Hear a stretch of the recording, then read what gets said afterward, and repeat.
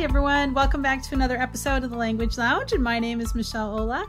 And today I have Joe Dale here with me again, which I'm so excited. I looked to see when it was you were on the podcast earlier, and it was like episode 14. And I think we just did 50 now. So I just hit episode 50. So that was a long time ago in podcast episodes. So I'm so excited to have Joe Dale here. He is a modern foreign language and technology guru, in my opinion. And so one of the things I've been playing around with is ChatGPT, as a lot of other teachers are kind of experiencing this. In the last month, I've been kind of nerding out on this. And when I thought I wanted to talk to somebody, there is nobody else I wanted to talk to besides you, Joe. This is going to be so much fun. I can't wait to hear all of the things that ChatGPT can kind of do for teachers. So welcome. Thanks for coming on the show. What have you been up to lately?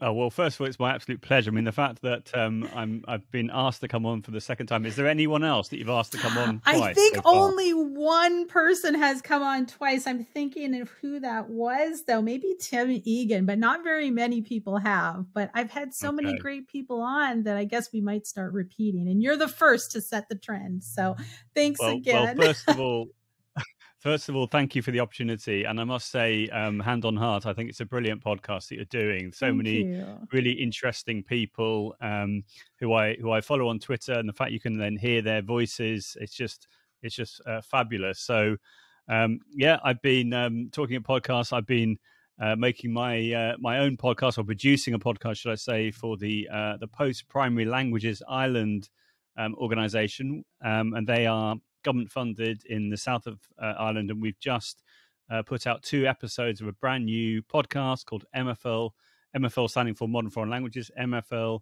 Teachers Talk, and it's available on Spotify and on Apple. It went live on Apple a couple of days ago, and it's also available on the ppli.ie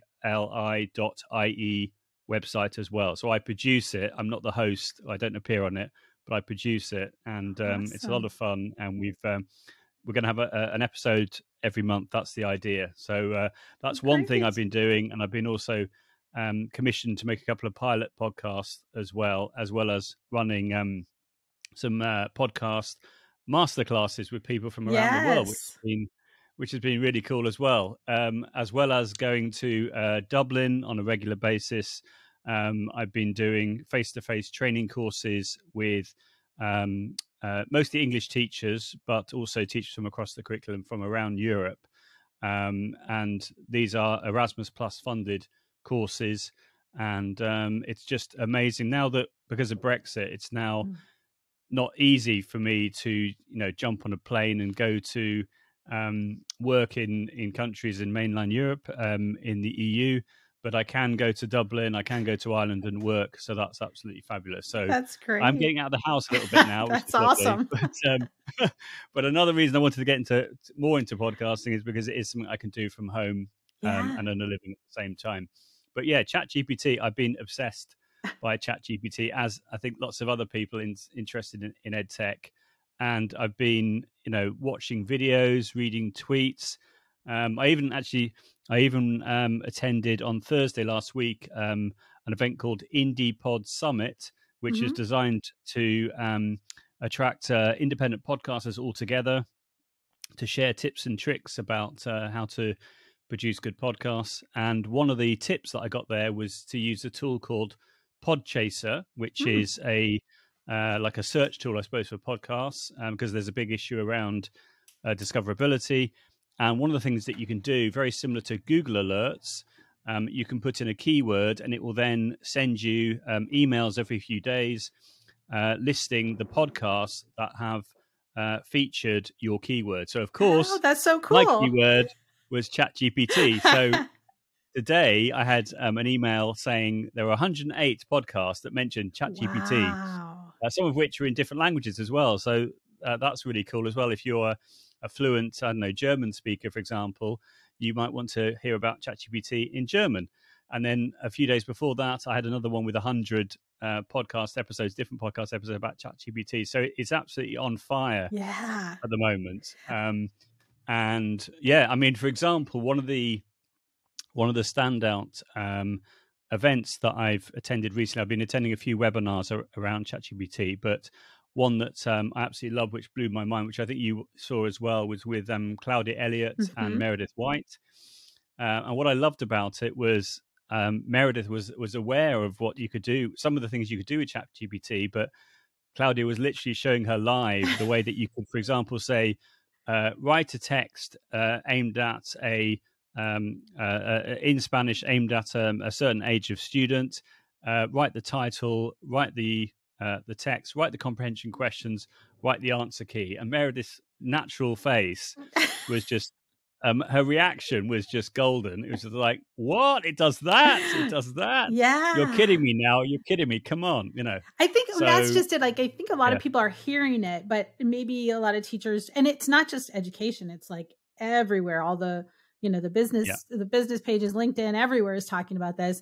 But I think maybe not everybody has a really clear understanding. Like, you hear it, but like, what is this anyways? Other than like us really early adopters that, hop on all of these things that are like coming up. But for the listener that has heard ChatGPT, what is it? Like, in a very simplistic, maybe we should ask ChatGPT what it is, which is a fun little thing too. But what is it? How would you explain it to other teachers? What is it? What is its potential? What have you seen? Okay, so essentially ChatGPT, it's an AI bot, but it's completely different from other AI bots. Or certainly it's at the cutting edge of this technology, because you can have a more sort of natural conversation with it. So in the past, when people have used bots for, let's say, customer service, it can get pretty clunky pretty quickly. But what's people really like about ChatGPT, it's a little bit like a Google search, but it feels much more personalized. So, for example, in a language learning context, you can have a conversation with it in Spanish, French, German, what have you. So some people have described it as a type of sort of, learning assistant, as it were. But because it's based on a language model, that's what it says. If you go to the OpenAI website, it can remember the things that it's already said within a chat. So you can ask a question or a prompt, as one says. I'm always, very up with the lingo. So you put your prompt in, it will then give you an answer, and then you can say, oh, can you do that again? Or can you change that? Can you aim it at someone with more basic French, for example? Can you differentiate? Can you create 3 versions of this text? One for learners that have been not learning as long, one for, say, intermediate learners, one for more advanced learners. I've tried all of these things out personally, and it's amazing. I mean, you do have to tweak things, and you do have to take some things that it does with a pinch of salt. For example, I'm really into music, and I said that, this band called Mega City 4 that I really liked in the late 80s, early 90s. And I said, tell me about Mega City 4. And they said, they started saying about where they were from and everything. I said, tell me about their discography. So they listed about 8 albums, 2 of which were correct, and the others were completely made up. Yeah. So that is something that I have heard that there, when I was doing something, and one of the ways that I found it very helpful is with education and with second language acquisition, we have a lot of research and a lot of very deep kind of pedagogy going on. And sometimes it's like wading through, like, what does this actually mean? Right. So I did put a topic in there. It was like second language acquisition and motivation. It gave me some research. And then I said, cite the source. And it just made something up. And so you do have to be very careful, like with everything, right? Especially everything on the internet. You do want to be careful that, you double check things and, check your sources and don't believe everything it says. So there are some disclaimers, and they have, some of these things right on ChatGPT website and stuff.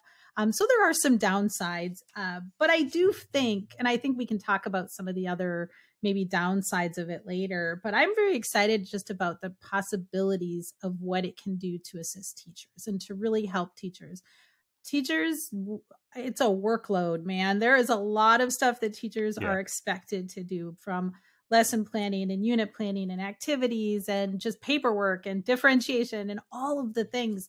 And so to me, the potential of how this can help, like you said, like as a research, as an assistant, essentially another person.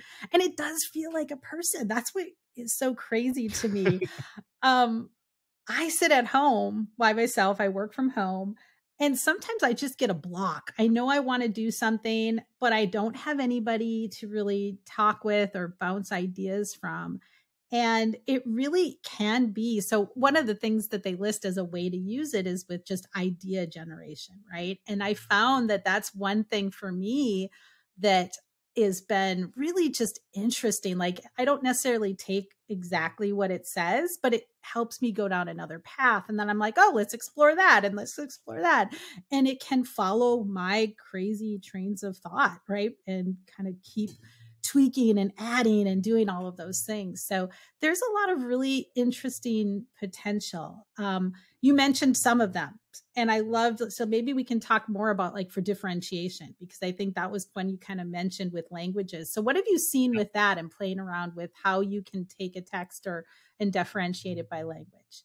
Absolutely. Before I go into that, I just wanted to echo what you said. And what I particularly liked, one of the things I particularly liked about Claudia and Meredith's conversation was the way in which they were saying that if ChatGPT can do those sorts of very mechanical tasks of, creating text maybe as a skeleton, as a starting point, as opposed to just taking the text as it is and you being able to adapt it, but just that fear of the blank page, being able to just create something there and then with a text which is aimed at a certain age of student, using certain words. You can put in keywords that you want it to include, having the comprehension questions coming up, having an answer key. Those sorts of things are doing the heavy lifting, if you like, and reduces the cognitive overload for teachers. Because as you say, teachers are really, really busy and they don't have the headspace always to take the time to think about putting together these texts. It takes time to search on the internet to find a text, and even if you find it, it might be that something you have to tweak or adapt. Of course, getting ChatGPT to do the heavy lifting, to do that initial text and with, say, questions is wonderful, and then you can just tweak it and make it your own. So I think from the point of view of giving people more time to think, I think was what Claudia was saying. And I thought that was really, really wonderful. From a differentiation point of view, yeah, absolutely. So I've been playing around with it, and I asked it, for example, write a daily routine for Mickey Mouse, describing how what his morning daily routine is in simple French, in more advanced French, and then in very advanced French. And it was able to do it pretty well. I mean, I would say in that situation, what happened was it wrote, I was going to say they then. I don't know what pronoun do you use anyway. I guess they would be specific. It doesn't feel right. I don't know. It wrote the three texts, but then I went back and I said, can you make the basic French text simpler? Because I felt it was more, but of course, that's something which language teachers can see immediately. They can see whether the maybe the verbs that are being used, or if there are different tenses. And of course, you could say write it all in the present tense, or write it using the perfect tense, whatever it might be, and that it will cope very well with that. So I think from a differentiation point of view, it's great, and also one could argue that it's very good for students to practice independently. But I have to say, as a disclaimer, it does officially say on the website that you do have to be 18 or above. So we need to really say that that's something which I've mentioned a few times, and so it's something that I think some people are not aware of, and the fact that when you create an account, you have to put in a phone number, you have to put in a mobile phone number. So good to know. I don't think we should, as educators, should be encouraging students who are below the age of 18 to sign up for an account. But of course, as a teacher and someone demonstrating how EdTech works, then of course you can use it for, say, modeling, or maybe doing some live marking. One feature that I really have liked is the way in which you can put in some text and then ask it for feedback. So you can imagine, you could say, take a text that a student has done, and then you, as the teacher, put it into ChatGPT live in front of the class, a bit like sort of live marking with a visualizer, and see what the feedback is. And I think that would be very, very powerful. So I think from an independent learning point of view, and I'm not naive enough to think that students won't use it at home, and all the bad side of it, which is they're going to try and pass off their work as ChatGPT, as their own when in fact it's been made by ChatGPT. But then language teachers have been dealing with Google Translate for years and years and years. So this is nothing new. But that said, it's going to be a lot more difficult, I think, to identify whether a text has been created in ChatGPT. And I know there are tools out there like, is it ChatGPT Zero or ZeroChaptGPT, for example, which is supposedly able to identify, or 90% able to identify a text. But there are other tools. I think one's called Quill, which you can then put the text in it, so it will like rewrite it, and then you won't be able to distinguish. But anyway, there are lots of tools out there, and I'm sure the students who want to do this sort of thing will do it. And one ingenious thing which I saw the other day on Facebook was there was someone who had been able to hook up a tablet with like a pen, and so it was ChatGPT's generated text, but this like sort of robotic pen was literally handwriting out on the piece of paper, which I just thought was genius. But who's going to really do that? Evil genius, right?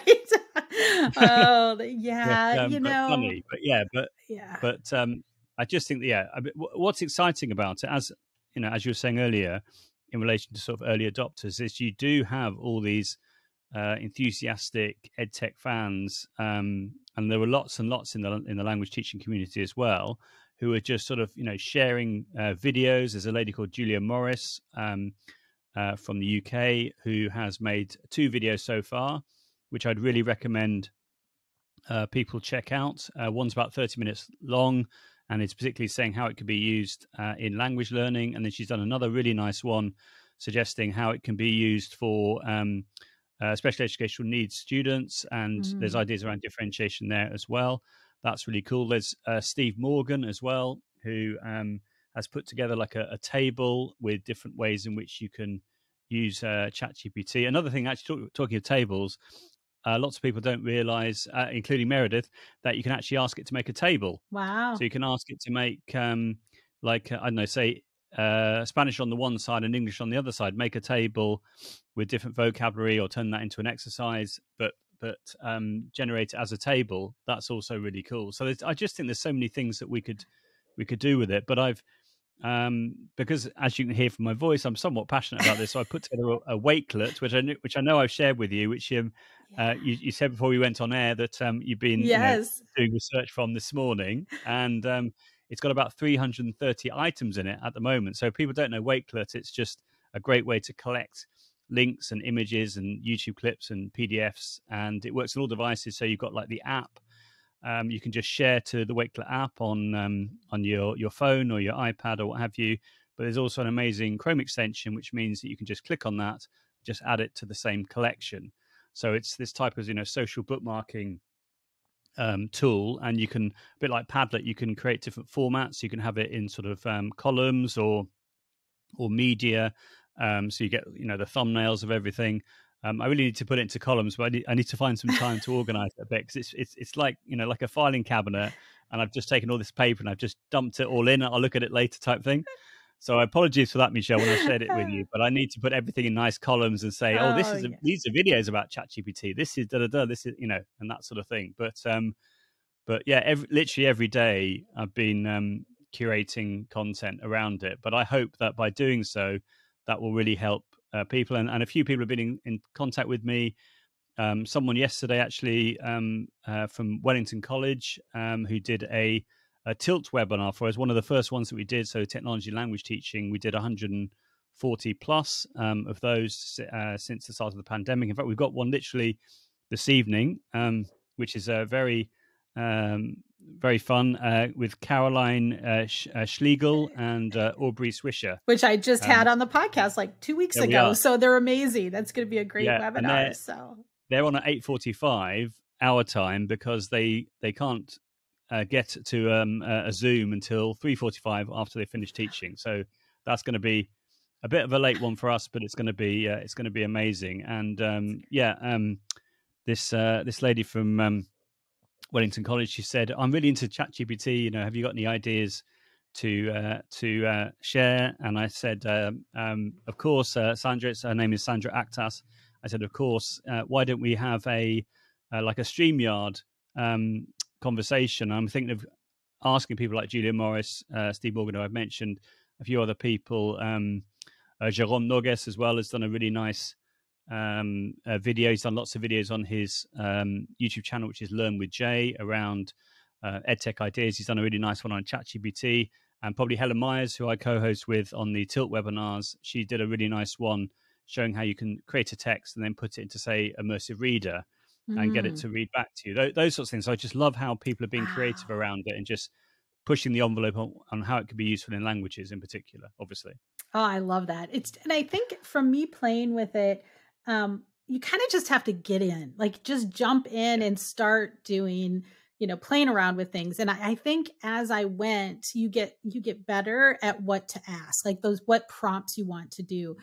So one of the things I found out quickly is when I was asking, so for example, I wanted to kind of put this chain. I'm going to kind of look up here because to me it was fascinating. So I basically just said, create a lesson for students practicing the following vocabulary in a communicative context in Spanish. And I went to our curriculum. I gave them the 10 food words, like it included yuca and ajo and, all of these things.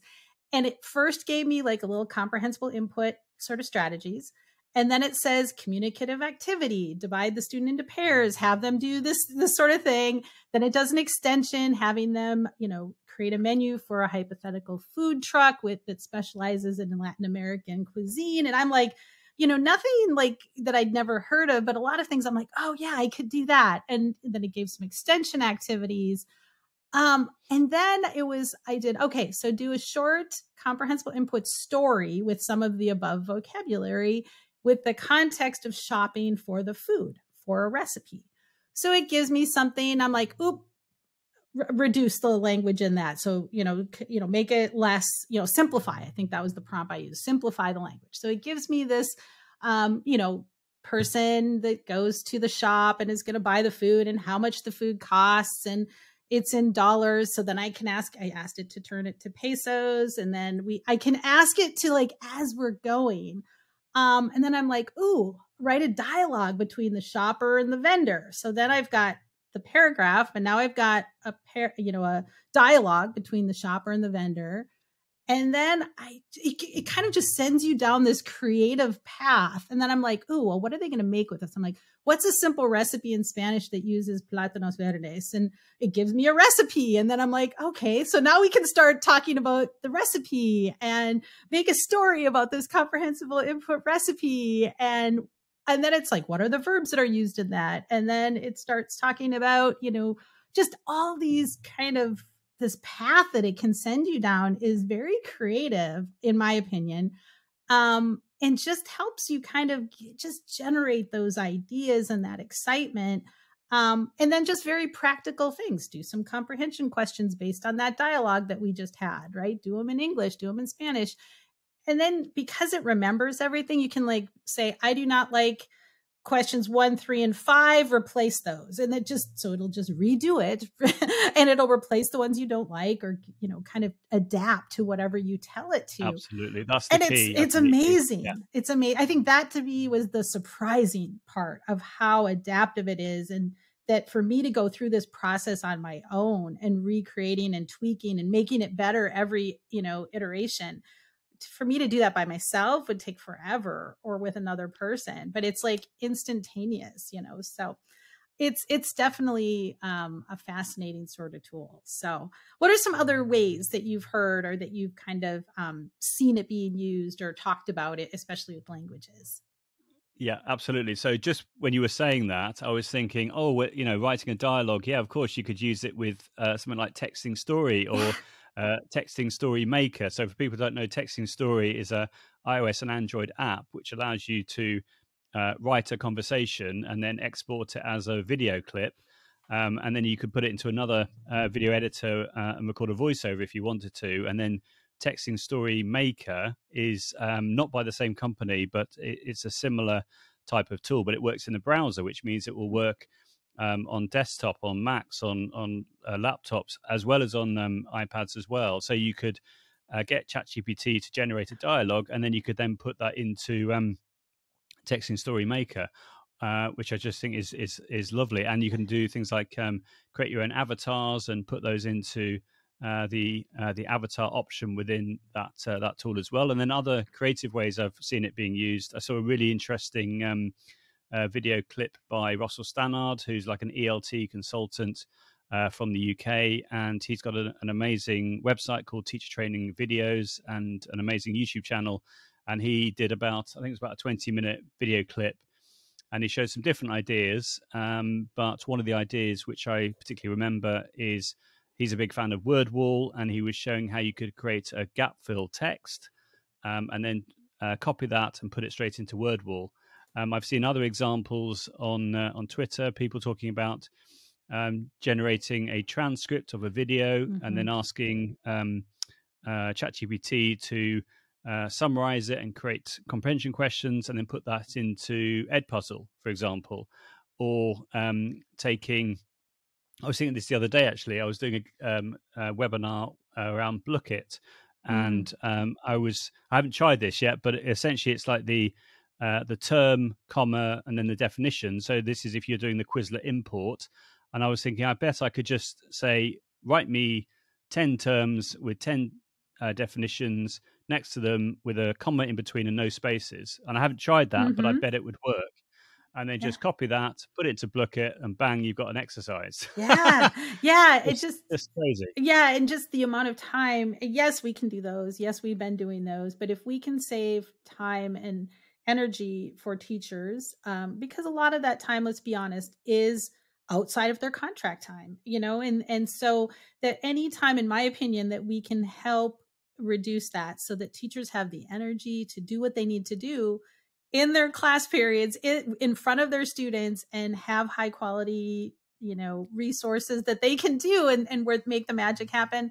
I am all for it, and as simple as like that, like you said, the one with the transcripts, or taking, some bulk of text and creating, and again, the great thing is it can be in the target language. So, have the questions. I put in a whole passage of a story that I had created, put it in Spanish, and asked for the comprehension questions in English because I wanted to really see how much they knew. We can do it. You can ask for multiple choice. You can ask for matching. You can have them pull out key vocabulary terms and define them either in English or in the target language. And so the potential there just to, like you said, kind of automate some of the things that do take so much time, for teachers, I think is just, the potential is huge. And I just think it's great for encouraging independence as well, and feeling not embarrassed to ask a question of ChatGPT because it will just give you the answer. I mean, people have talked about bias and what have you, and I think that is an issue, because obviously it's just as good as the information that's been fed into it, and so there certainly could be examples of bias.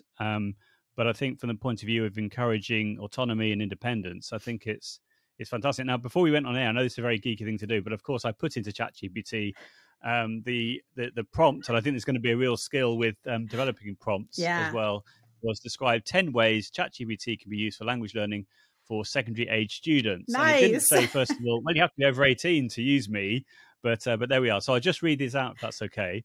So the first one was to help students expand their vocabulary by providing definitions, synonyms, and antonyms for new words. Okay. Next one, to practice grammar by, interestingly, it's writing practice with a C, not an S, because obviously from the UK, it's going to be with an S. But anyway, not that I'm being picky at all, but to practice grammar by asking it questions about grammatical structures and rules and receive immediate feedback. Yeah, the immediate feedback thing, which is something we've known for years about the power of EdTech and formative assessment tools. The fact you get that immediate feedback is really amazing, and this is on a whole different level of immediate feedback. It's just, I mean, some people have described it as this idea of Vygotsky's 1+1. The the personal thing that knows a bit more than you do about a particular subject. You could certainly say, in the past I've said that about Twitter, but why not say about ChatGPT? You know. So carrying on, to practice conversation skills by having students engage in conversations with it on a variety of topics. To practice pronunciation. So this was interesting. To practice pronunciation by having it repeat words and phrases and receive feedback on their pronunciation accuracy. Now, clearly, at the moment, ChatGPT in itself doesn't speak. But one thing that you can do is you can use, let's say, an iPad or other tool to do speak selection. So one fun thing that I've been doing at bath time with my munchkin, who's 8 years old now, is I'll say to him, okay, give me the names of a couple of characters. So he comes up with very, very silly names normally. And I say, okay, give me a context. And he'll say what the context is. And I say, do you want it to be a funny story or a scary story? I say, oh, a funny story, Dad. So then I'll put all that in. We'll come up with some silly names, etc.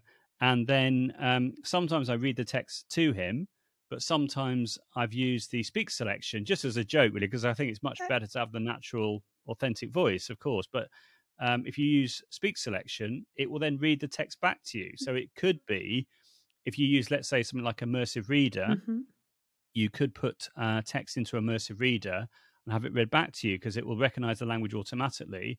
And then you're getting that model of pronunciation, but based on this text which is being generated by ChatGPT. So I think that's another area, and I think that the power of using voice with it, I think is cool. And of course, I'm sure it's not far behind.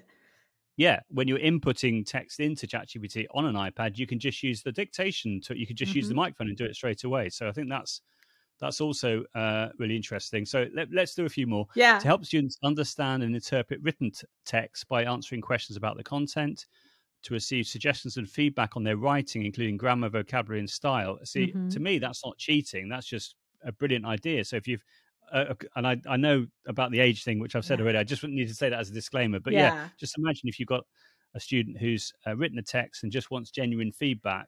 They're not asking ChatGPT to create the text. They just want to know where they've gone wrong or how they can improve, which I just think that's fair enough. To help students improve their listening skills by having them listen to and respond to audio recordings in the target language. Again, I'm not exactly sure how that refers to ChatGPT unless you use text-to-speech speech selection. This one's very good. To practice giving presentations by presenting to it and receiving feedback on their delivery, organization, and content. So again, I suppose you'd have to use the microphone and then dictate into it, and then it would then give you feedback. But then my understanding is it can't like describe your tone or things like that at the moment. But who knows? Right? Who knows?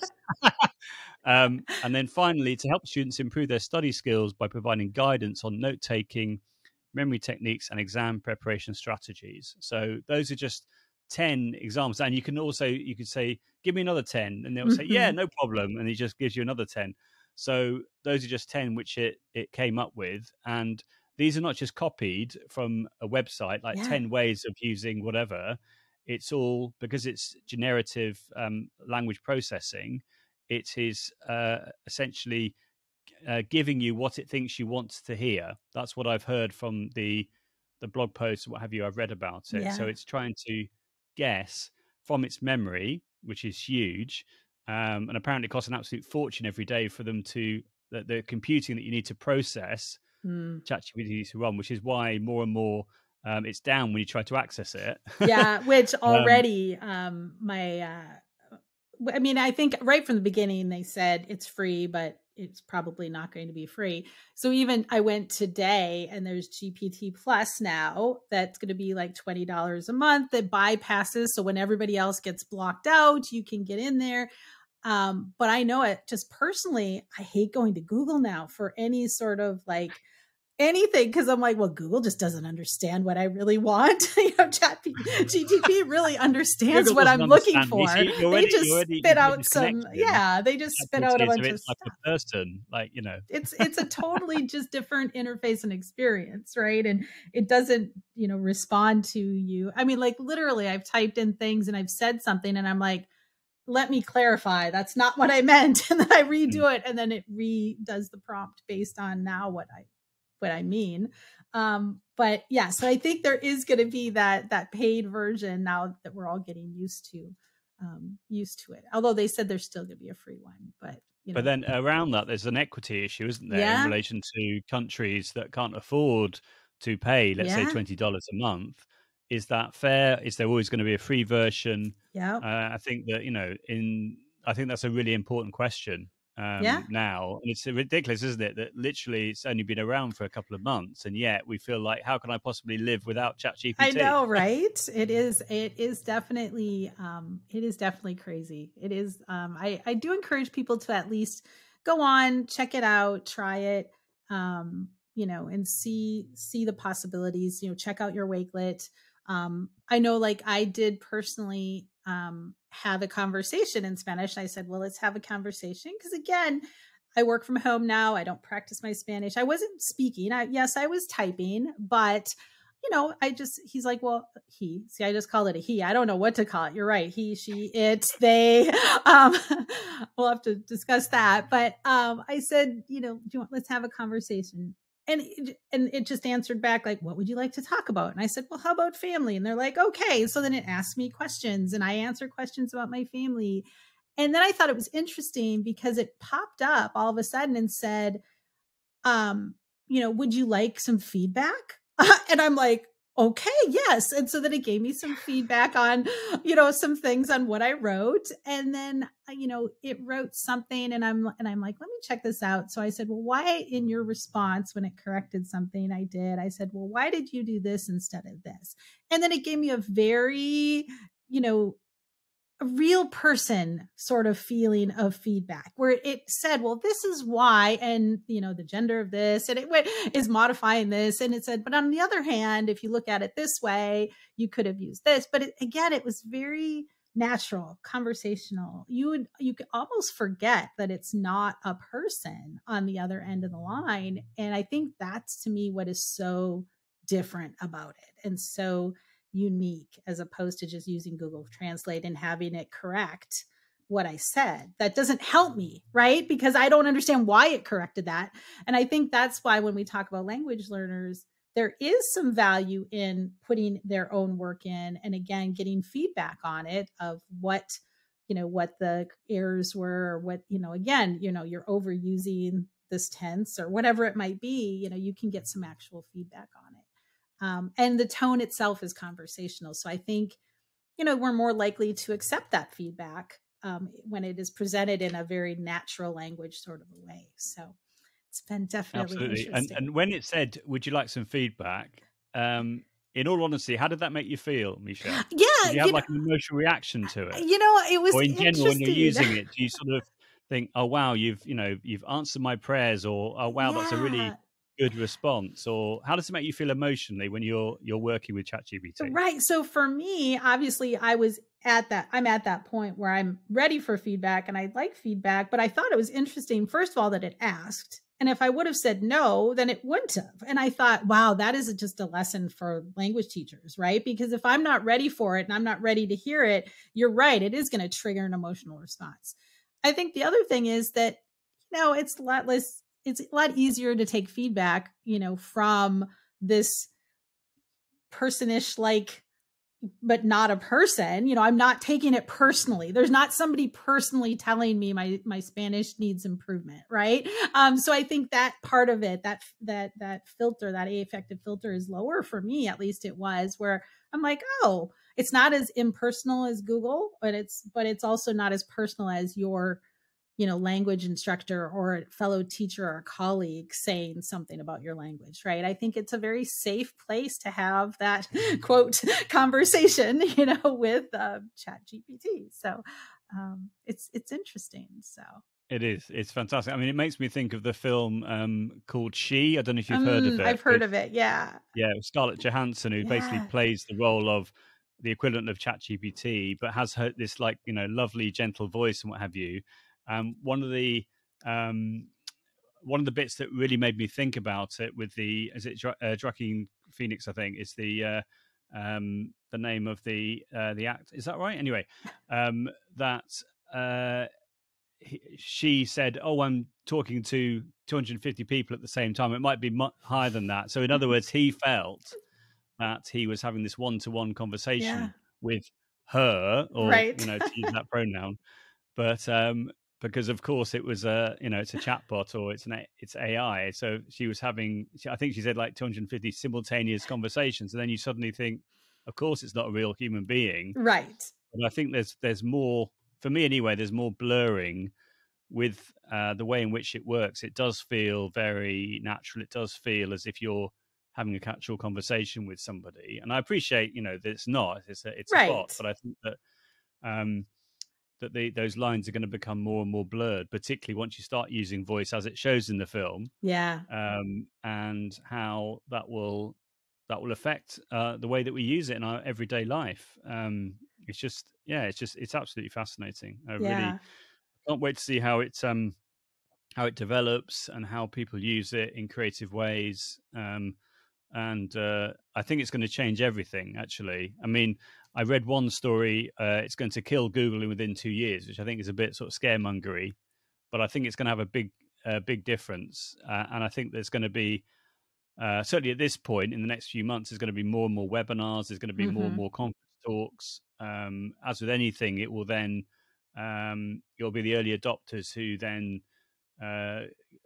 sort of set out obvious ways in which it can be used, but then there'll always be people that will find out other ways as well. And then people who maybe are not aware of ChatGPT at the moment might go along to, let's say, a conference talk and be blown away by 10 ways of using ChatGPT, and then they'll be using it from then on. So it's like with anything. I suppose it's like sort of the equivalent of 2005, 2006 with blogging and podcasting. Yeah. A number of times, I would say, I'll just put this presentations slideshow on my blog, and then literally hearing people titter and things like that, or when Twitter first came out saying, do you tweet, like tweet in little corners saying, do you tweet, and all this sort of thing, like it's like something to be embarrassed about. And like now it's just completely normal, a little bit like in the mid 90s. Do you have an email address? The idea of people not having an email address now would be an absolute anathema. What do you mean you haven't got an email address?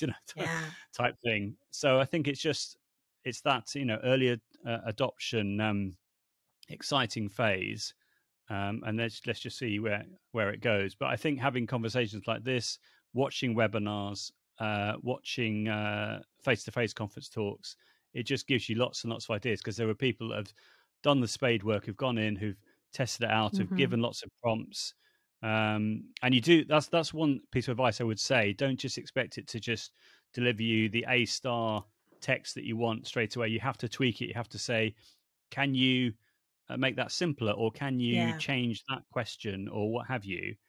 You're not going to just within 5 minutes produce a fantastic, maybe you could, but I would suggest any language teacher worth their salt, they need to differentiate, they need to tweak it, they need to be very creative about the prompts that they put in and think about them.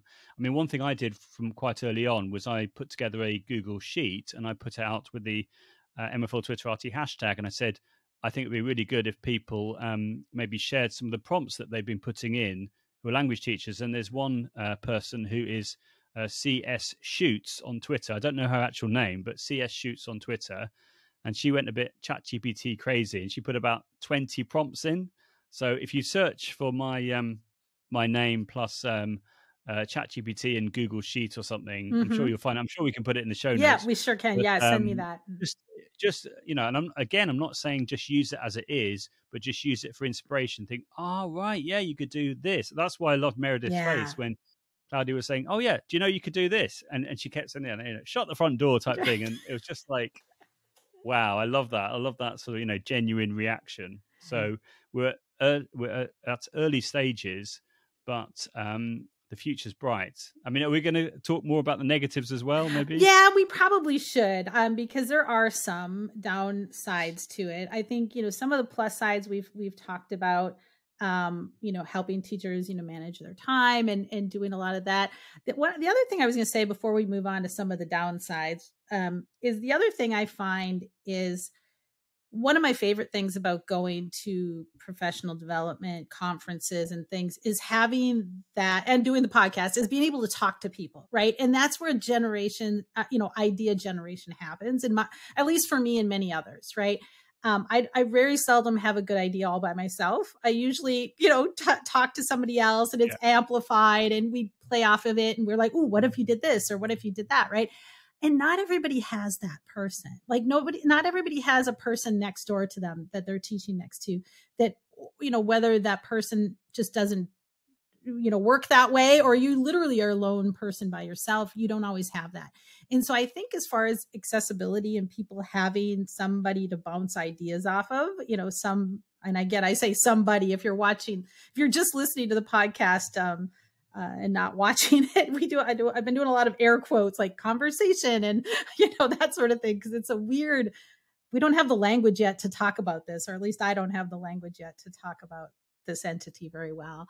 But having that, access, when you can't go to a conference, and having that idea generation person thing to help you, I think is a really positive thing. So now let's talk about a little bit of some of this. You mentioned scare monitoring. I think some of it is like, whenever there's anything new, there's always a little bit of like, ooh, this is scary. Where is this going to go? Like, are you not going to need teachers anymore? Are you not going to need podcasters? There is some of that. And I think that's natural. And I think some of it, is valid. There are a lot of things that these virtual assistants and AI can kind of do, that can kind of be a little bit of alarming. We always go to student cheating and things like that. So let's talk about like some of the downsizes, some of the bad effects that it can have, let's just say. Yeah. So, I mean, from an education point of view, I think the obvious thing to say is that students will use it to create text and then swear blind that they had written the text themselves. And it wasn't ChatGPT that did it. I think that's going to be the challenge, or the problem, one could say, for lots of language teachers who admittedly have been dealing with Google Translate issues for years and years and years. But I think that's going to be one big challenge. Another challenge, I know I've said this a few times, but the fact that the students have to be 18 or above to use it. So there will be, of course, students at home who are younger than that, who are going to put in their phone numbers and creating accounts, and there's obviously an oversharing issue there and data privacy issue there. So I think as schools and as districts, it's imperative to make it clear that of the age restriction. I know, for example, in certain states like in New York, I think they've banned ChatGPT on all the public schools. I think likewise in Queensland, in Australia, they've also done the same thing as well. And as with anything to do with disruptive technologies, there's always some people that will say, let's shut it all down. And then there's other people who are saying, no, let's not do that. Let's learn from how we can use the tools responsibly and safely. And I'm much more in the latter camp, in the learn how the tools work, make it clear to the students the pitfalls and the dangers. And if you feel that a student has done a piece of work that has been generated by ChatGPT, ask them to maybe do something on paper with pen and see if it's of the same standard. Or, of course, if I think what's difficult is if it's on a basic level, if you ask students to write, 10 sentences using the present tense, you could easily, to do a certain subject, you could easily get something like ChatGPT to generate that, or even Google Translate, and there'd be no way of knowing. But once it gets more complex, if suddenly a 12-year-old student is using the subjunctive, and you know full well that you haven't taught that to them, then that's going to be a pretty obvious thing. So, teachers are going to have to be more alert, or just be aware of the fact that students will be using these tools. If they haven't heard of ChatGPT, then this episode, I'm sure, is going to be a big wake-up call. But again, on Facebook groups and other places, I've seen people, saying, well, is this going to replace teachers? This is going to mean that we won't have a job, etc. And I think that whenever people say that to do with technology, even though I do think this is a jump forward, I can't see that happening at all, because students want to be in the classroom. They want to be with other human beings. They like, you know, the soft skills that the teacher has, as well as the actual, you know, the subject knowledge. I think having the, you know, the empathy and what have you is incredibly important. And I think that to me, one of the best ways of describing it, as I said earlier, is like a sort of a little learning assistant, like your personal learning assistant. But I think, yeah, that's really important. And then on a out of education level, I remember seeing a YouTube clip when this guy was suggesting that, well, not suggesting, showing how you could use ChatGPT to create like a phishing email with like a virus link in it, which is like, oh my, or you think like, is someone going to, you know, order some plutonium and make a nuclear bomb or what have you?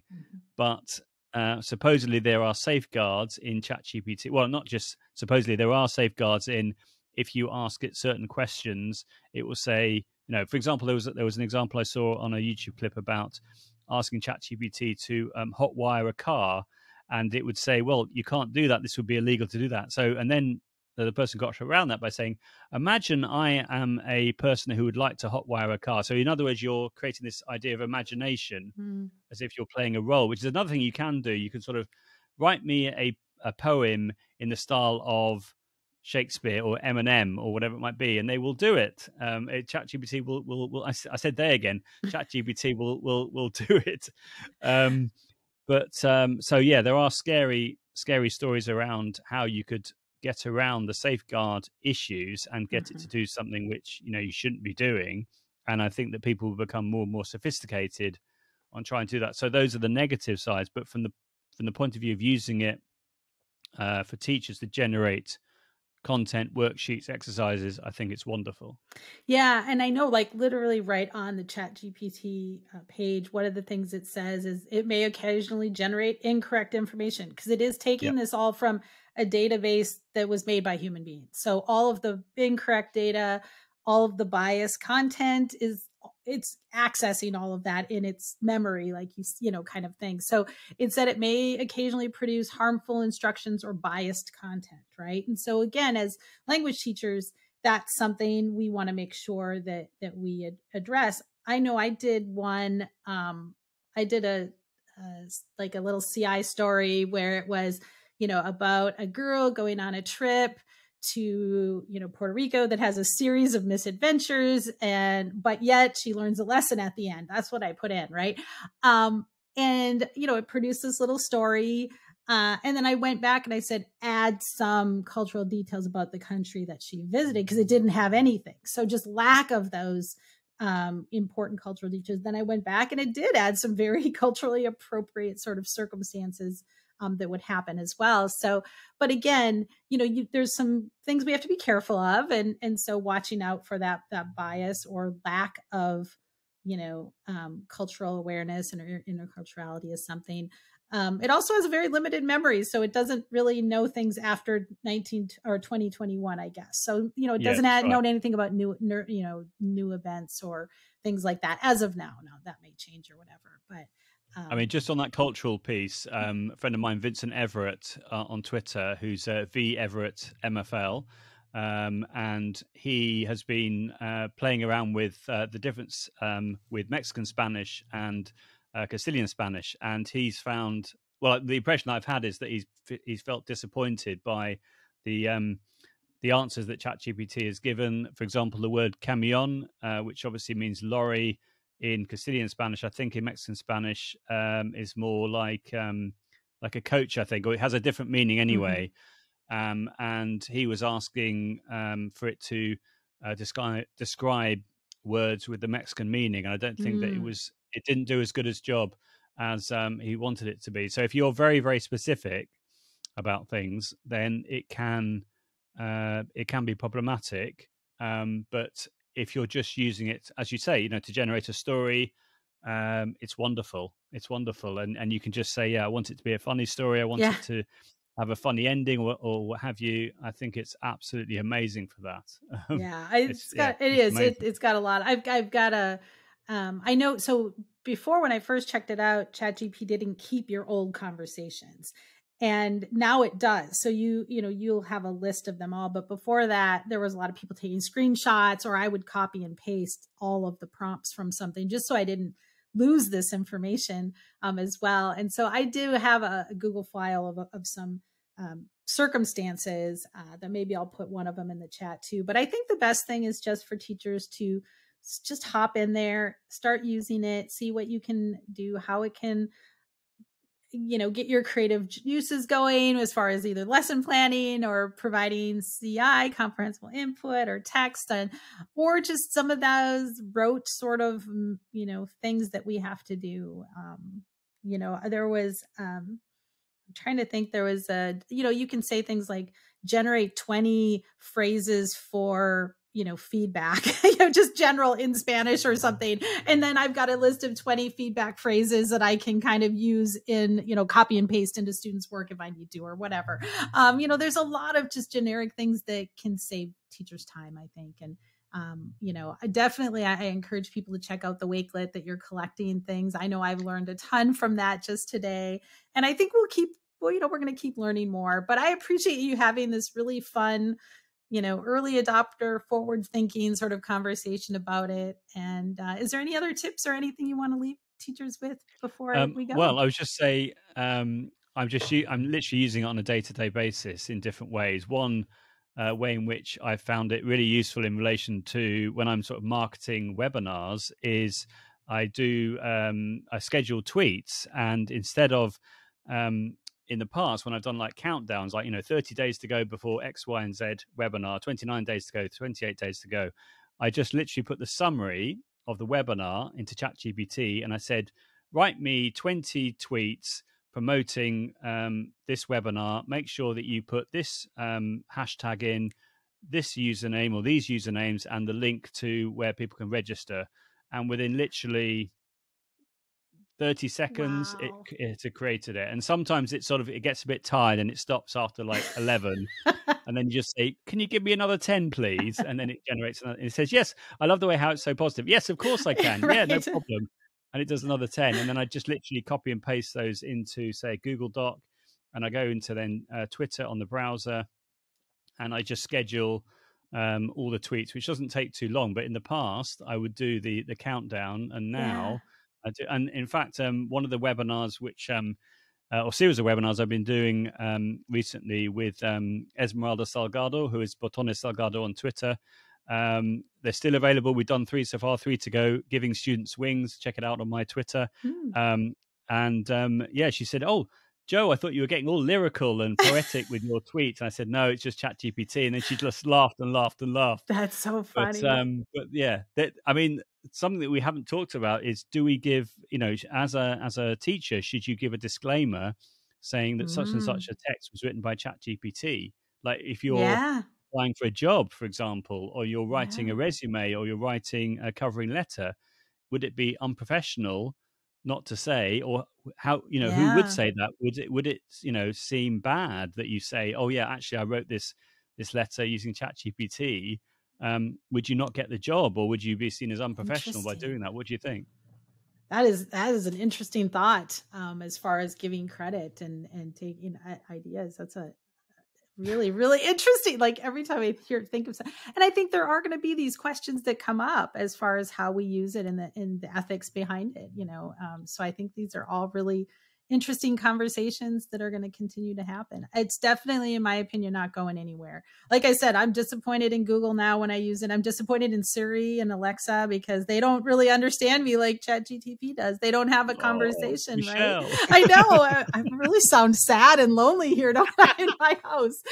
Not at all. I do have interactions with real people. Don't worry about me. Well, one reason I've tried to appear on 23 plus, this is my 24th podcast since the start of the pandemic, because I love to talk to people, but not chit chat, but have actual real conversations. And podcasting is just a fantastic way of doing that. Being, we're thousands of miles away from each other, but we can have a lovely conversation, and we can share that conversation with the world. And hopefully there'll be one, light bulb moment for someone listening to this, wherever they may be. Again, a fantastic thing about podcasting, they could be going for a walk, they could be doing some marking, what have you, and they could get that light bulb moment, and that could really change their practice forever. Yeah. Who knows?